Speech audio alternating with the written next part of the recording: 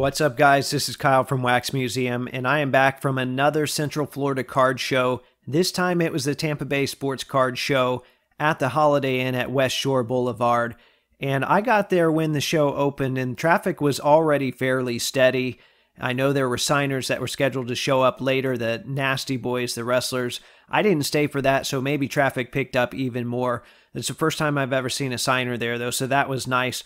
But anyway, this is more of a digging show traditionally, and I didn't see a lot of opportunities for digging today. I was kind of surprised. I saw a lot nicer cards than I would normally see there. Not to say they aren't ever there, but quantity-wise, I think I saw at least 5 Curry autos. I'll try to show you some of that stuff here in just a little bit, and then after all of that, I'll show you a couple pieces of mail and some things that I picked up today as well. So I hope you enjoy.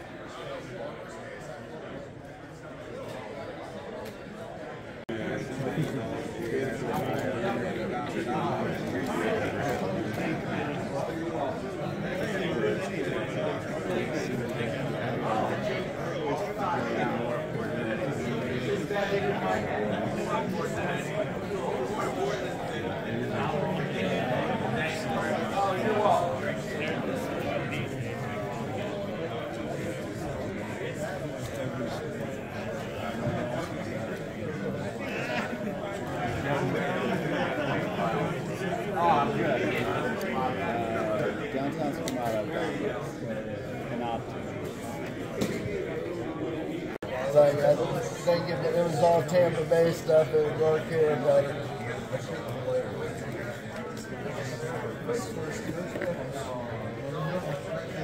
Depends on the day. Oh, for sure.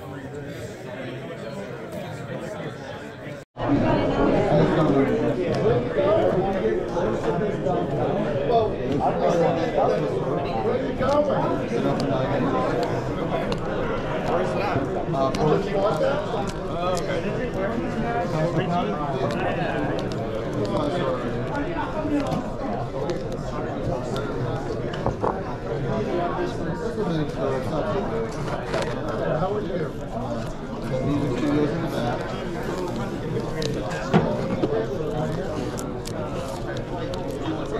Yeah, someone named AJ distribution. So I have a store, so I have to work more. I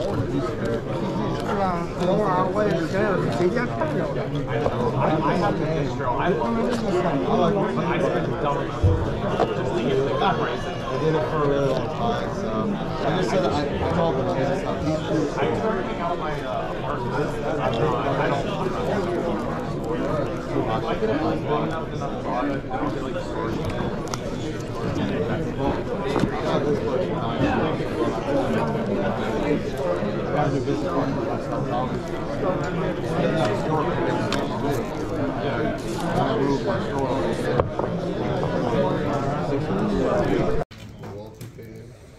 Alright guys, so this is a card that one of my friends has, and as you can see it's a Jordan, it's a Ruby, it's a PSA 10, there's your number, and 32 out of 50, so he is wondering what this card is worth.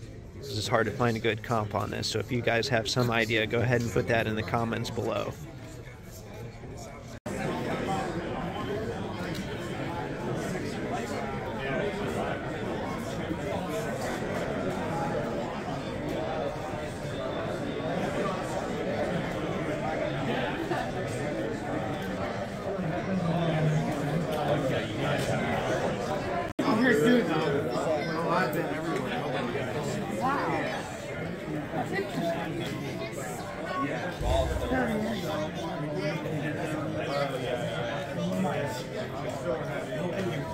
I have no funny. I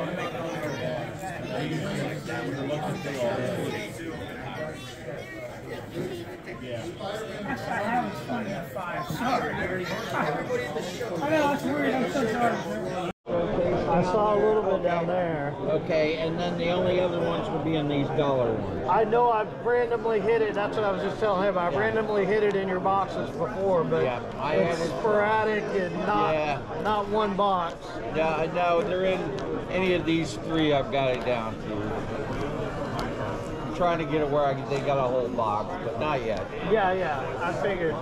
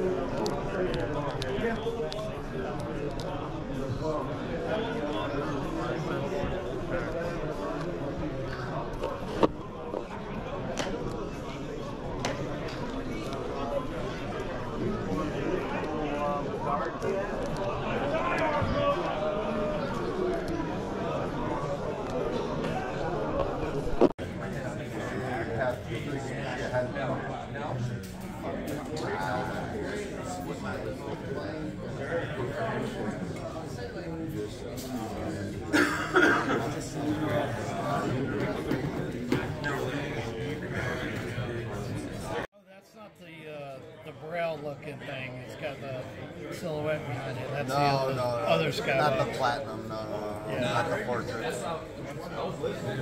Yeah, that's what I thought it was because I had the glare. I couldn't see the other side of the car. Yeah, the platinum portraits.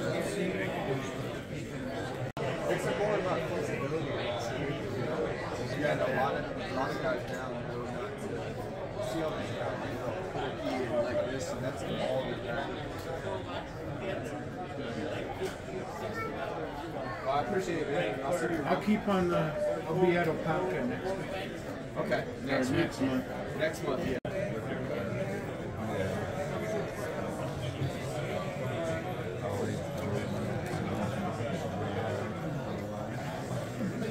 They don't teach them how to No. figure out how to sign down, so you just put the J hard. And it works. You got one of the coolest signatures around, I think.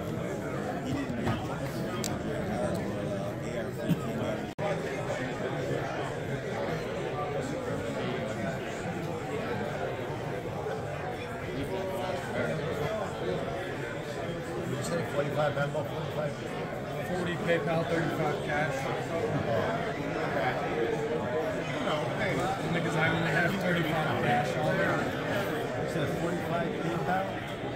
40. 40 PayPal? 40 PayPal, 35 cash. It's like almost 20 over the last copy.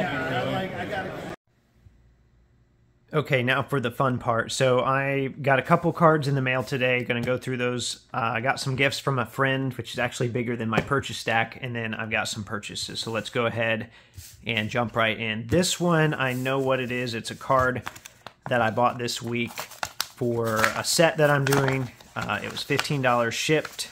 This is the Topps Heritage Retrofractor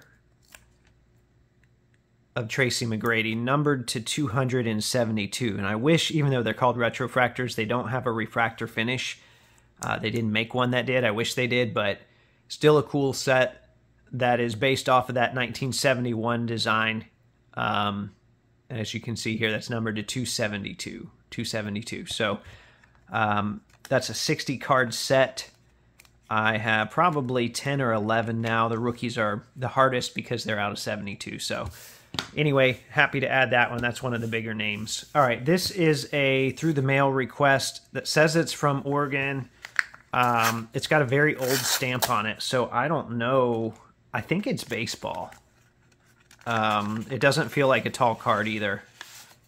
So, ooh, wow, I sent these probably... I'll have to look it up. These are 68 tops. I was working on that set. You can see that's an extra. It's roughed up, but I probably sent these, who knows, 2017, 2018. So very slow set build that I'll never finish, but didn't expect to add those, and I did add those today. All right, let's get into the gifts here. So this was my friend Corey. He outdid himself. He gave me this big stack of stuff. He buys big lots, and then he goes through them and kind of picks out stuff that he knows that I like. So I need to get him back for this stuff. I need to find some Rafer Alston. That's who he collects. But anyway, that same Topps Heritage set I showed you earlier, he's got 2 of the rookies, which those are numbered. So the base rookies are numbered to 1972. So he gave me those.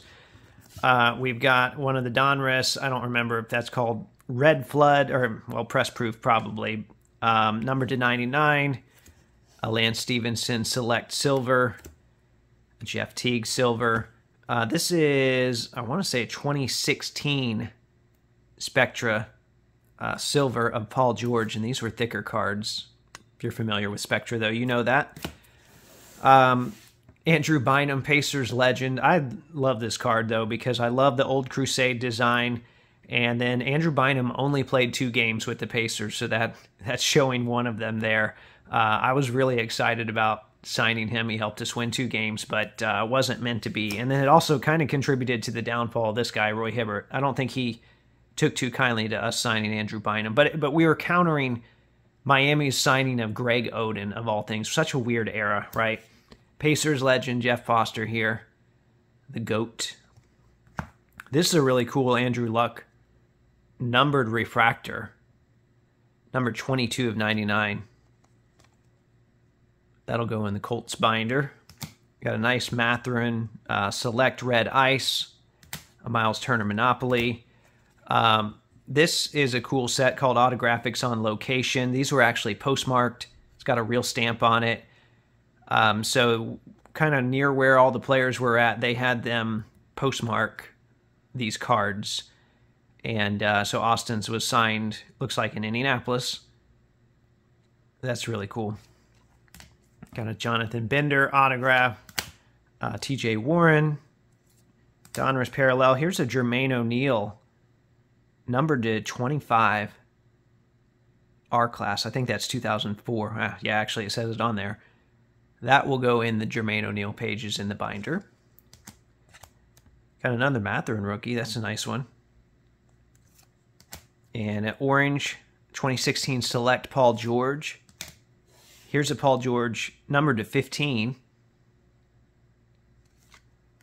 Got a Roy Hibbert Bowman Chrome refractor. Those are out of $4.99. Chris Duarte numbered recon card. This, I believe, is just the retail blue prism. I don't know. Maybe these are considered the silver for Select. I think it actually might be considered the silver. They've added so much stuff on now. I don't know. But these look really nice. Especially with Pacers players. Those look great.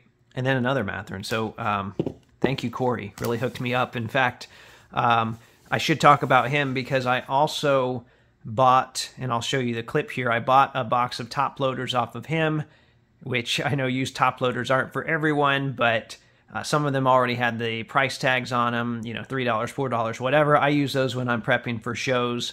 I like organizing that. I don't know. It's just kind of sets my mind at ease just to sit there and sort through some of that stuff.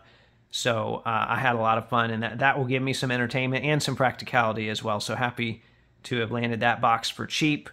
And then my other pickup, I only spent $1 other than that box of top loaders, that 4-row of top loaders.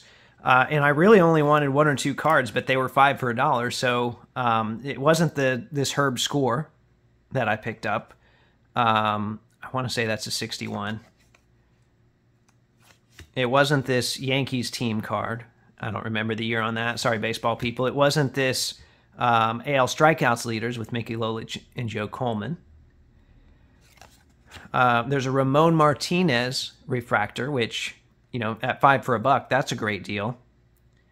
But no, my best pickup in that 5 for $1 box, which I really spent $1 on it because I wasn't going to get all that other stuff, is this 1999 Bowman Chrome Jose Canseco refractor. And I looked it up on 130 point. I think the last one of these sold best offer for $26.